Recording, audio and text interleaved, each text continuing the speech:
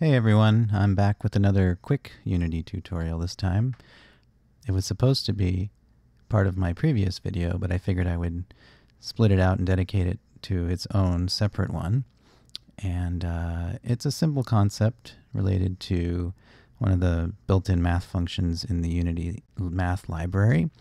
And since I have been using it for myself, I figured it might be something that other people would find useful, so I am going to talk about the InverseLerp function. All right, so let's start out explaining how InverseLerp works, first by understanding why we would use it. So I have a function here that is attempting to have one object look at another object and follow it. And most of this stuff is explained in other videos that I've made, so I'm not going to go into it in too much detail. I recommend maybe taking a look at one of those videos first. But you can see here we are using the InverseLerp function.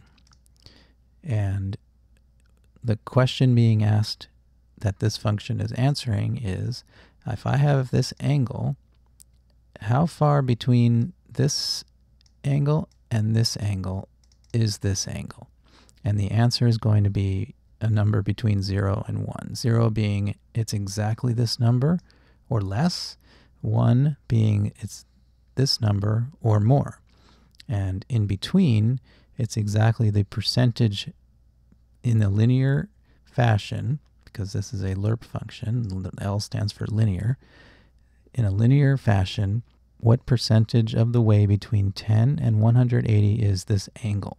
So that's all it's doing. This function is just trying to answer that question. And this 0 to 1 value is then used in later functions like this lerp, not the inverse lerp, a regular lerp, which interpolates between one value and another using an interpolant, which is the result of the inverse lerp function. All right, so here we are in Unity, and I have a scene set up that will demonstrate exactly what's going on when we're doing this inverse lerp calculation.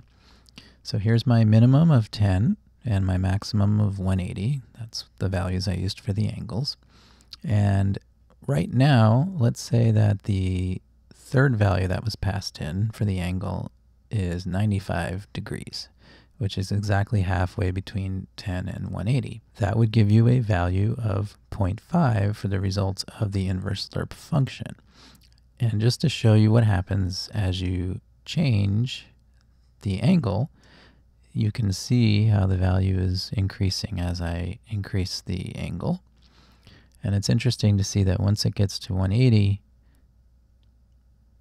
value stays at 1, even if I keep going. So that's really handy. It's really interesting. It's a great way to figure out how to use it for an interpolant for a later lerp function. And so similarly, if I go backwards and I move it towards 10, value gets less and less and less until finally, once it reaches 10 and beyond, it stays at the value of 0. So it is not between 10 and 180 at this point.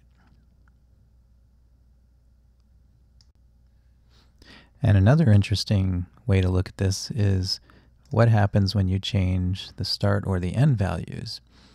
And if we leave the angle the same at 95, watch what happens when we change the start value. You'll see obviously the angle isn't changing, it's still 95, but your interpolant value, your result of your inverse lerp function, gets lower and lower as I move in the minimum value closer to where I am. And so if I were to say start at 95, it would be at 0. And the same thing happens when you change the end value.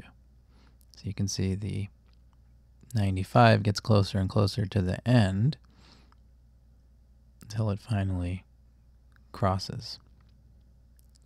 So that's inverse lerp.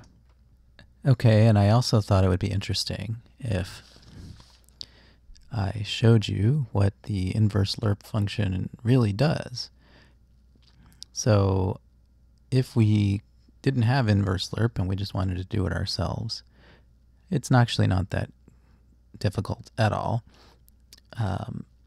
There's 2 lines of code. We take the current value and we clamp it between the start and the end value. So clamp basically says if this value, current value, is less than start value, make it start value. If it's larger than end value, make it end value. Otherwise, leave it alone. So it basically keeps it between start and end.